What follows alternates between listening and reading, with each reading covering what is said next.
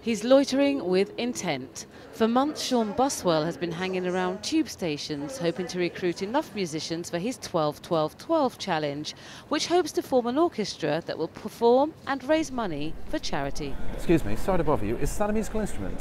Yes. It's called 12-12-12 because the final performance will be on the 12th of December 2012. So we started on the 1st of January, and I have until the 12th of December to perform and form the orchestra. There are self-imposed rules that the East Londoner must follow when recruiting. He must not know the musicians personally, they must be carrying their musical instruments when he meets them, and they must meet inside the London Underground. Am I right in thinking it's either a violin or a ukulele? It's a violin. It is a violin, excellent, that was exactly. So are some stations better than others for trying to recruit? Yeah, but the ones that are the best are going to be the ones where you've got orchestras rehearsing or musical colleges. So Baker Street's a good one.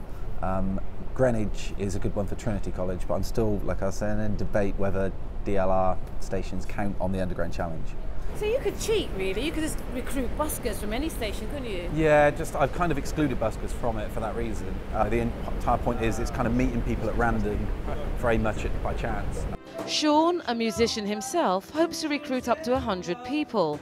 Last night on the EDF London Eye, he performed a warm-up performance with some of those already on board. I thought it was a very, very cool, interesting, novel idea, and yeah, got back in touch with him and have been very keen to get involved with the whole process since then. I never felt nervous so far, but maybe starting to feel for today is because it's getting so close.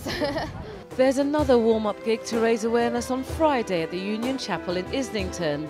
That's ahead of the grand underground orchestra performance at a yet-to-be-disclosed London venue on the 12th of December.